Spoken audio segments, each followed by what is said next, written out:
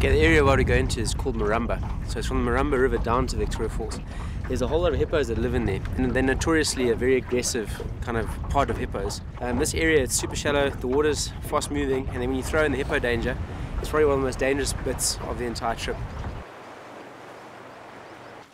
And the most important thing here is that everyone on the boat works as a team. We've got to get them out of the water as quickly as we can. There's a lot of crocodiles, and the hippo danger is huge.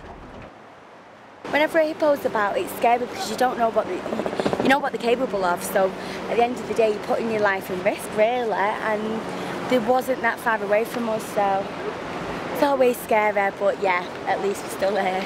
Greg for Houston spotted a couple of hippos, but you know, we're always aware there's some greater threat lurking. We're just exhausted. It's absolutely exhausted.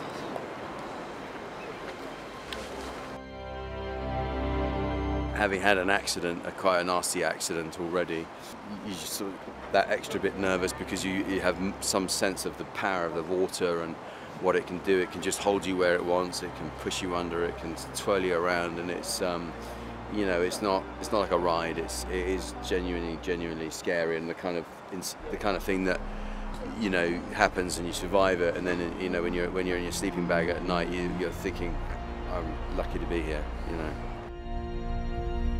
So they've made it through the hippo and crocodile infested waters, and now it's time for a welcome surprise.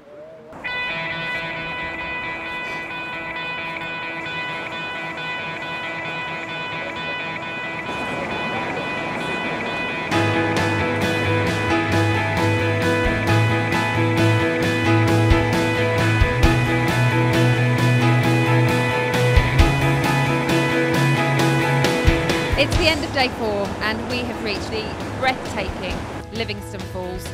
Words actually can't describe how amazing it is here, and it's also feels like it's raining, which is amazing in 35-degree heat. But let's go and find out what they think of it.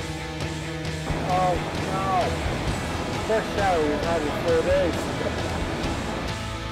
It's almost like this is the edge of the world or something. It feels like that. Because at one point I was standing over there, and there's the mist, and there's a rainbow that kind of comes and goes.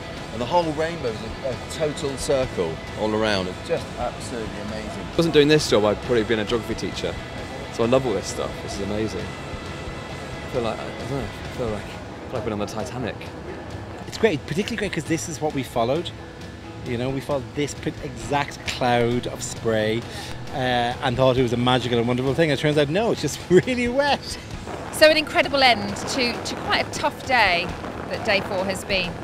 Tomorrow will be quite a hard day as well, I think. Day 5, the final day, where they tackle the biggest rapids yet. We'll catch up with you then.